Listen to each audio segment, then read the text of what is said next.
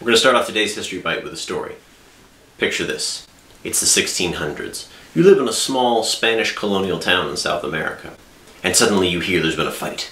A terrible brawl in the streets, and you rush over, only to find one person dead and another one lying wounded. But you recognize this man. This man is a legend. He's fierce. Rumor has it that he cut swaths of blood through Native American land during his time as a soldier. This dying man asks you to fetch the priest so that last rites can be administered.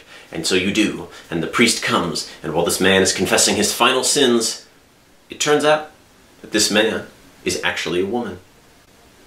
And that is part of the story of Catalina de Arauso. And her story is very interesting because it gives us incredible insights into Spanish colonial society. And that's what we're going to look at on this History Bite. Now, the story of Catalina de Arauso is fascinating just on the surface of it. Born in 1585 in the Basque country of Spain, Arauso was taken to a nunnery at the young age of 4. However, by the age of 15, she decided to run away from the nunnery, seeing no future there. After the escape, she ventured around the Basque country, working odd jobs and becoming handy with a sword. It was at this point she cut her hair and took on the identity of a boy.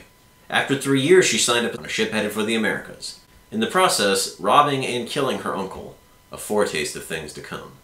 She worked a variety of locations and jobs all over South America, including working as an overseer in the infamous silver mines of Potosi, all the while operating under the name Francisco. In 1617, she signed up to fight the Native Americans who were rebelling against the Spanish in what is now Chile. In an even more interesting twist, the person she signed up under the command of was her own brother, who she would later go on to accidentally kill in a duel. And speaking of killing, Arauso developed quite the reputation, not only as a fierce warrior and a brave soldier, but a vicious one as well. She was denied a promotion because she killed too many Native Americans, both inside and outside of battle. After her time in the service, she spent several years moving around South America, doing odd jobs for local administrators, getting into fights with other people and arguments where she often killed people, which then forced her to go to other parts of South America and repeat the process. Finally, in 1623, after being arrested in Peru, she was set to be hanged for yet another murder, but confessed her identity. She was quickly released, and she went on to petition the Spanish crown for compensation she had never received for her time as a soldier. She even sailed back to Europe to meet with the Pope to help make her case.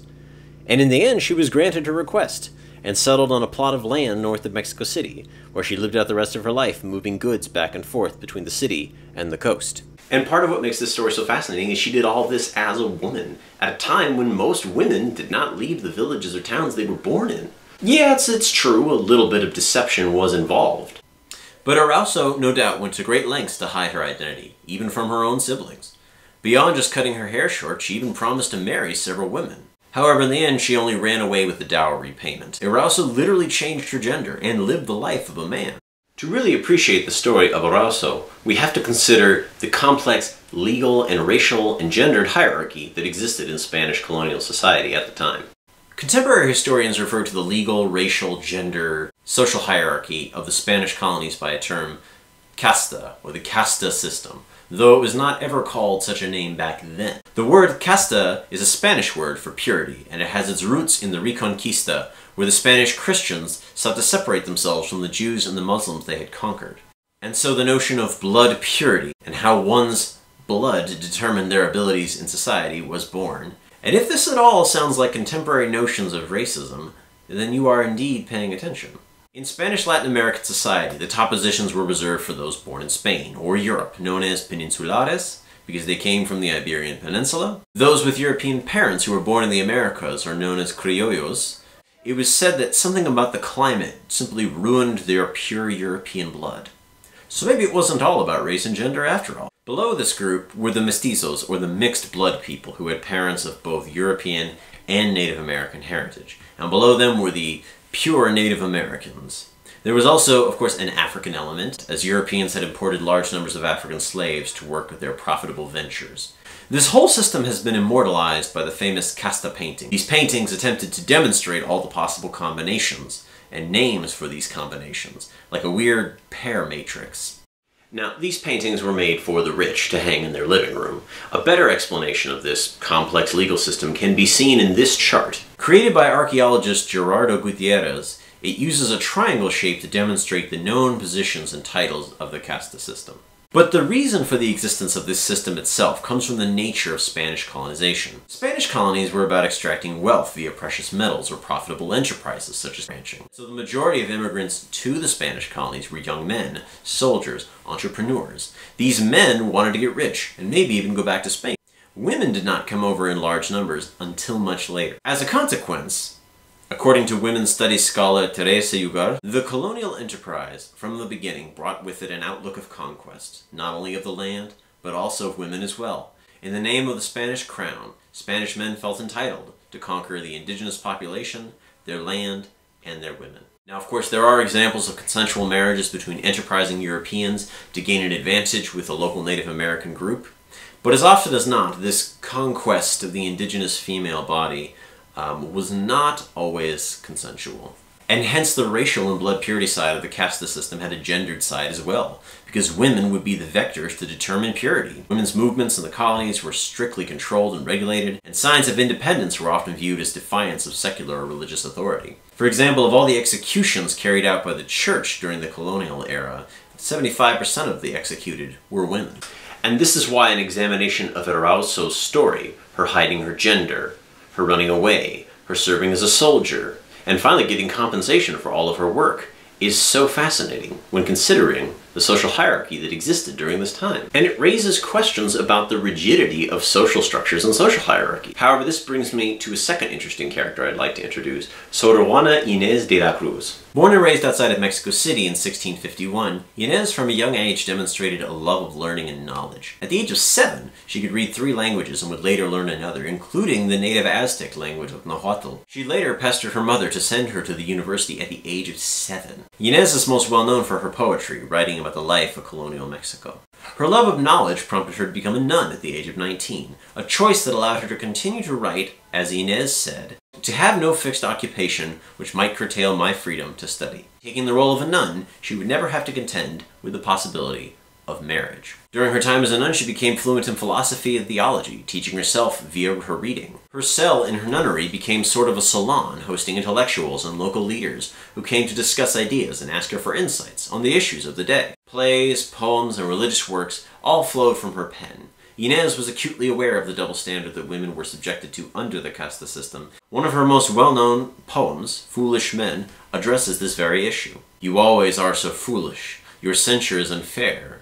One you blame for cruelty, the other for being easy." And it is worth noting that the community that Inés was born into was funded and created by the church to cut down on the wild and crazy behavior of the Spanish male colonists. Yet, Inés's attitude got her in trouble with the religious authorities, who forced her to give up her library of books she had spent years accumulating in 1694. Shortly afterwards, she died from the plague while tending to other nuns within their convent. So what do the tales of both of these women tell us about hierarchies and social positions and how we can navigate through them?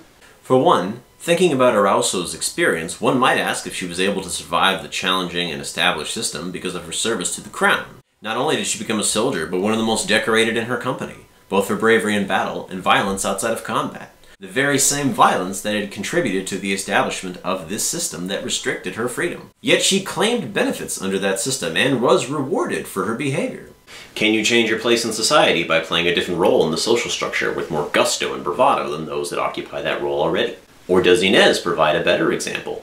She went into the nunnery because she knew that if she stayed outside the nunnery, the social norms of her society may have propelled her into marriage and the loss of opportunities to learn and be free to explore her intellectual curiosity. Being a nun, which was a socially acceptable position for a woman like herself, did provide an outlet that was normally beyond the acceptance of women's activity. While religious authorities are often held up as maintainers of social roles, religion, as often as not, provided an avenue for an alternative to the existing social order, the convent being a good example. Of course, both of these women's stories had extenuating circumstances. One was a decorated soldier, and the other came from an upper-class family, which explains how she managed to acquire a library of over 4,000 books, which makes my library right here look pretty pitiful by comparison. Either way, their experiences were not typical of women in Spanish colonial America. And I haven't even addressed the fact that within the casta system, one could be excused from their role in society, a practice known as gracias al sucar. This allowed individuals to petition the King of Spain to be moved up to the peninsulare class. This was taken advantage of by merchants or other individuals who had the means to petition the king. Now, does this practice legitimize the social hierarchy, or does it prove its pointlessness? Regardless, colonial Spanish America had a legal, complex social hierarchy, but the stories of Arauso and Inés provide interesting examples to examine. They provide insight into how individuals could navigate these hierarchies, and provide possible lessons for those seeking to understand their own social positions or how to play different roles in their own societies. Well, they raise a lot of questions too. I want to thank you for joining me on this Bite of History. I hope you learned something, and I'll see you next time.